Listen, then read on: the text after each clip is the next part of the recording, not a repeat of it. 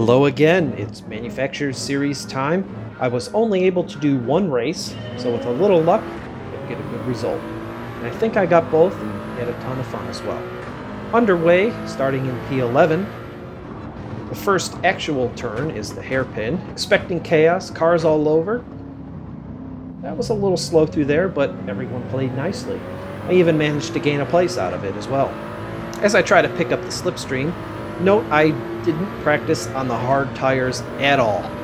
At the end of the straight, I missed the braking point slightly and end up tapping the Mercedes of Dr. Cage. I slowed to make sure he kept the place. There's the tap. Good thing I slowed because look out! Now that wasn't his fault. It was actually the Jaguar back there. Benefit of the doubt, we'll call it an honest mistake. Into the tunnel section, as I call it, all kinds of chaos now, including myself. I completely blew by the braking point there. I was driving in my radar too much and forgot to look where I was going, which tends to help when you're driving. Into the S's, where I find I'm a little slow through here. A couple of drivers having moments of their own, and through all of that, I still end up in 10th place. Overall, can't complain too much about that for a first lap. I made a couple minor errors. There was clean driving by most, and I make a net gain of 1 place. Back to the straight, where I once again missed my braking point. I tried to brake earlier. Guess that wasn't early enough. Still holding on to 10th place. Side by side ahead. This didn't look good. Louis 40 manages to make the racing line though, and fortunately, the issues end up behind me. A slight tap to Louis there. Sorry about that, buddy. Again, still hadn't fully adjusted to the hard tires.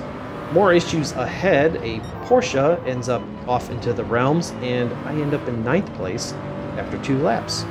It was very nearly a disaster though, as Furexis, right behind me, clearly makes a mistake and almost takes me out. Good accident avoidance there by him. Lap 3, it's my turn to get the hairpin all kinds of wrong. I end up way offline, way too deep. Evasive maneuvers are done, and that's enough for Stormfront 65 to get through. I wind up close enough for a slipstream. Now, can I finally get the right-hander correct? No, I go too deep again. No harm though, everyone gets through the S's and tunnels unscathed as well. Down the front straight, I get the slipstream advantage over Louis 40 GT, who would actually run a little wide in the hairpin. I probably would have had him there regardless. Attempt number 4 at the right-hander. That's a no. Hey, I was at least a little closer to the apex, you know? And while we're at it, attempt number 5. Much better there. It only took 5 tries. At least my lap times started to come down a little bit as the field is now quite spread out. This would lead to a couple of uneventful laps. We'll jump now to lap 8. Still behind our Buckblue, who catches too much curb, unsettles his car. This opens the door for me. I have a brief look to the outside, but go for the switchback, and I get the run on him down the straight. He would stay close in the slipstream, but I would eventually open up a half a second or so gap.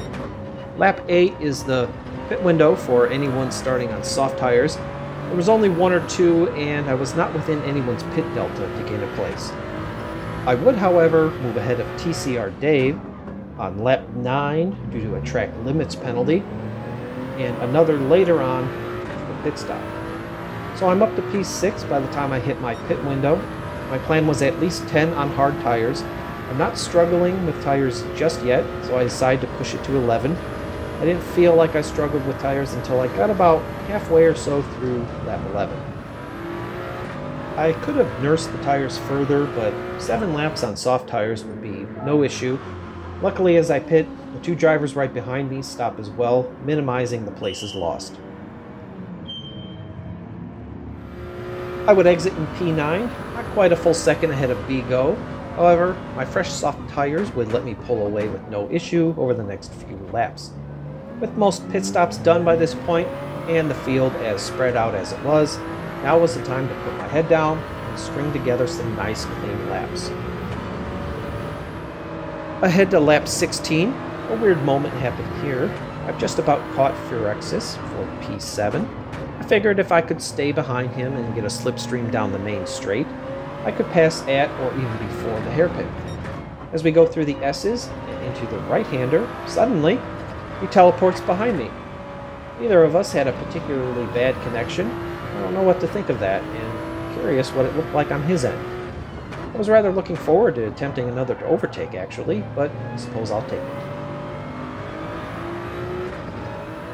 P7 is where I would finish. A decent result for 18 laps and starting in P11, as I was a good 2 seconds plus off the pace of the leader. Thanks for joining me. On your way out, please do hit that subscribe button if you enjoyed this video. I will see you soon with another. Thanks for watching.